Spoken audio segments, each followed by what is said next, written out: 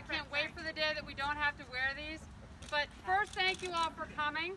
And thank you to all of the boosters members. Some of them are here, and I know some of them couldn't make it, but without boosters and without the extra boosters committee that we put together to get these done, it wouldn't have happened. It was a long time coming. There were 10 people that especially joined boosters to help specifically with tennis, and there are 30 plus members on boosters who I always say make all the magic happen with Greg for athletics. So we're so proud to be here and have these courts look so amazing. I hope that you all had the opportunity to see how bad they were before, so you can appreciate the way that they look now, because they were not playable. You could have broken a leg falling into some of the cracks that were here. So it's fabulous that we have these. We've set aside money to maintain them and make sure that they stay looking this nice.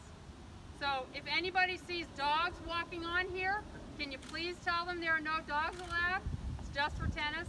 Unfortunately, I believe I was told we have to lock the courts up after we leave, but soon enough when somebody tells us, Governor Baker or somebody tells us, then they will be unlocked and used by the public. But unfortunately, that can't be after today. So, I guess we should cut it, right? Okay. Ready? All right. Without further ado. Here, you hold the ribbon. Okay. Ready, set, Go. All right. Yay! Thank you, everybody.